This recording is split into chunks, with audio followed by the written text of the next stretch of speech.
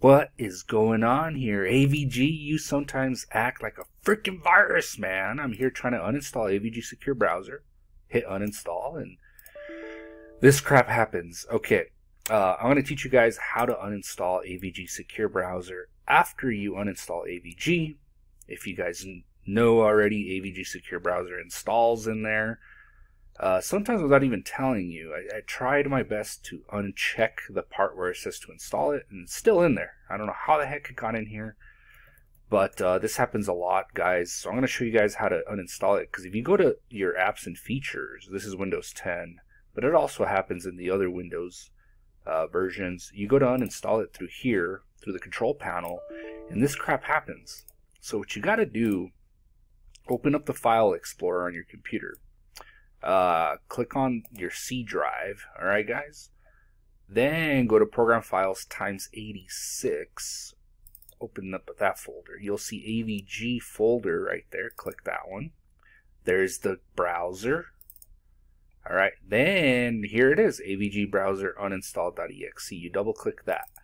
Now, some people have told me that even trying it this way still doesn't work. You'll get a user account control, click yes. Now, if this doesn't work for you guys, simply log into safe mode on your computer.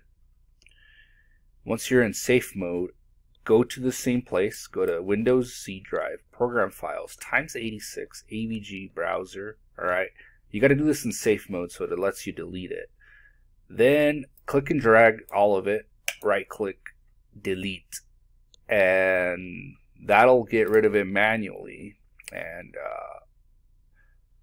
that way you'll really get rid of it that way. But anyway, that's only worst case scenario. If the uninstaller works, it's gonna look like this. Sorry to see you go.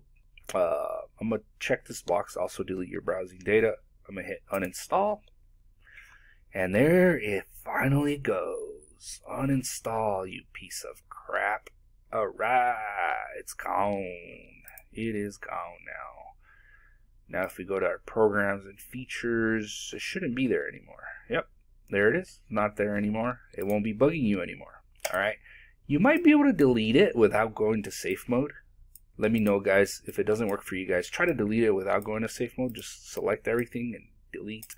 If not, you'll need to log into safe mode first, then delete it that way. But that's how you get rid of the annoying AVG browser when it doesn't want to uninstall through the control panel. Thanks for watching, guys. Don't forget to subscribe, and I'll see you soon in the next helpful video.